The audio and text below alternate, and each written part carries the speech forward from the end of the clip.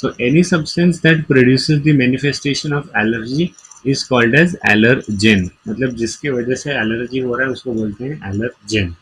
So it can be an antigen, a protein, or any other type of substance. Most common hypersensitivity reaction is type 1 hypersensitivity, or it is also called as anaphylaxis, which is mediated by IgE antibodies. I, as far as you can remember, you recollect what we saw in the mast cells, which has IgE antibodies. So common food allergens can be wheat, egg, milk.